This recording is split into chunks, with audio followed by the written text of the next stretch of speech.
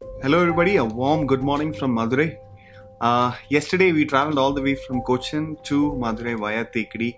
It was a very interesting day. We crossed the Western Ghats and came all over to the plains of Tamil Nadu. Madurai is a very ancient city with the Madurai Meenakshi temple and a lot of other interesting monuments out here. It's got a lot of cultural elements that would excite a traveler in you. I mean, seeing all of those, the Tamilian, the Dravidian kind of culture, and all of those intricate, beautiful aspects of their lifestyle and all are something which is to be witnessed as a discerning, distinct traveler. By the way, in case if you would want to visit these kind of place where we are traveling, definitely check out the website called as www.greenearthtrails.com. We are working on this project, and all of these information that you see in here, if you would want to go or do it, just let us know through greenearthtrails.com so that we can organize it for you.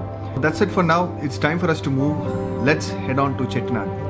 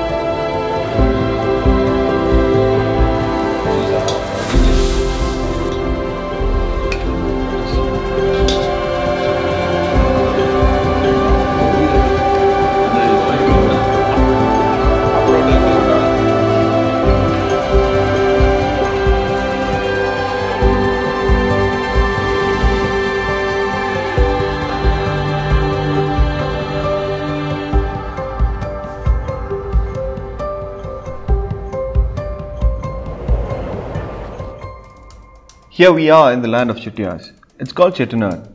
Natakota Chettiars were a wealthy business community who lived on the shores of the Bay of Bengal in the South Indian state of Tamil Nadu. They moved to the present-day Chettinad due to repetitive cyclones on the shores of the sea. They settled across 74 villages, some 100 kilometers east of the ancient city of Madurai. They have a peculiar lifestyle, cuisine, art and architecture. They use their immense wealth to build large multi-story mansions to accommodate their large joint families.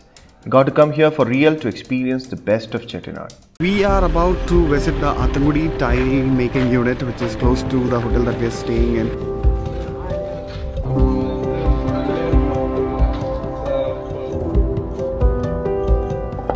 12 years before it was a dying handcraft. Now after tourism develops in this area, they are serving good now. They have a good market in Kerala, Karnataka, Tamil Nadu and Pondicherry. And all our hotel people supported them, and we all laid in our hotels too. Only thing, we should not wear the high tipped shoes or high sharpened edges. Tools should not fall on it. It will get easily scratched. Rest everything, comparing to ceramic tiles, this get more glaze after usage. You can see in huge mansions and all today, a lot of people use Athangudi tiles to enhance the beauty of the flooring. This was supposed to be a dying art, and it was through tourism found a way to rehabilitate this art form, and today it is growing pretty well.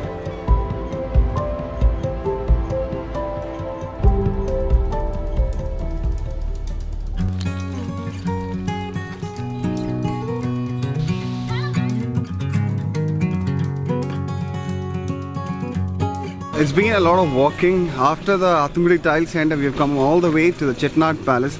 By that time, the battery just drained out, and we've walked further. I got the batteries recharged, and now we are going to visit the weaving center. Now, Chettinad is known for some cotton weaving.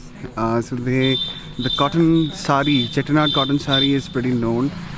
Even people who come down to this place get a chance to visit the weaving center, get to know how the sari is being woven. They have pretty good designs.